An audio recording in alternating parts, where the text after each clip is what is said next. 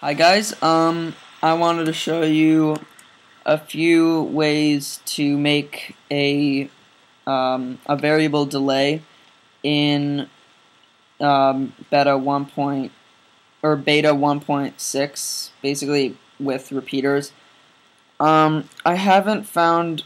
I searched variable delay Minecraft and I didn't find anything with repeaters or anything new at all.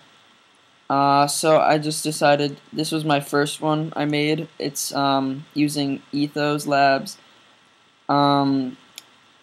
version where you say +6 +6 +6, that kind of thing, and then hit the button, and it goes off and on.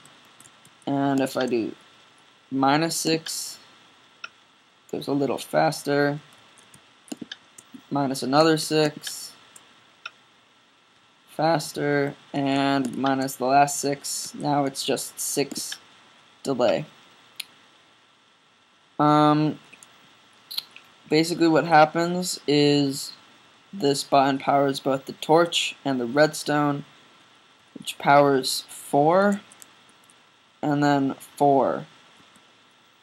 This one would go 1, 2, 3, 4 plus 4. So they both have the same amount of delay.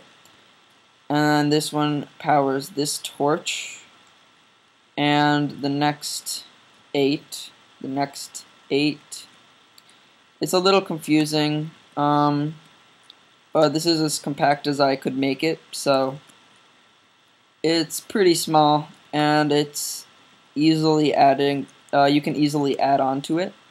Then here are some more designs. This one is just it's just very simple, goes, and then this one I'm just showing you how you can where you can put the buttons, but they could all be here, they could all be here, they could all be here, they could all be here.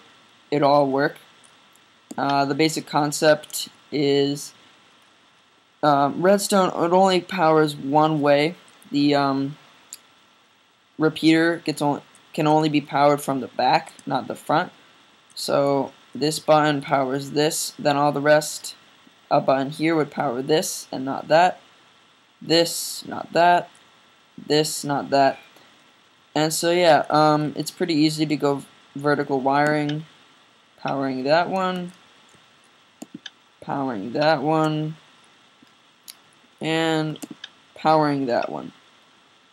Next one is the best one in my opinion because it has all of the buttons next to each other and it's nice and easy to add on. It's really simple. This one goes to 1 repeater, this one to 2, this one to 3, this one to 4, and you could have each of these be different. I could make this 2, I could make this, so I could make this 8, I could make this 5, I could do anything, and as long as there's redstone after each going to wherever you want, it'll work. And I'll just show you that right here.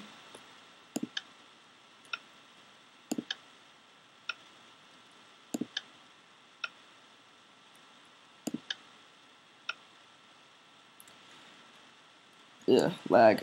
So those are my 4 designs. If you're wondering what they could be used for, you could use these to make one of my train stations kind of thing, where it sends out a cart.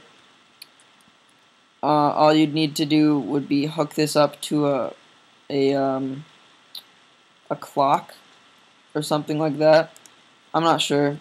You could use this for a cannon, so it goes farther or higher or shorter. And probably you could find a few other things. So, yeah, I wanted to show that to you guys.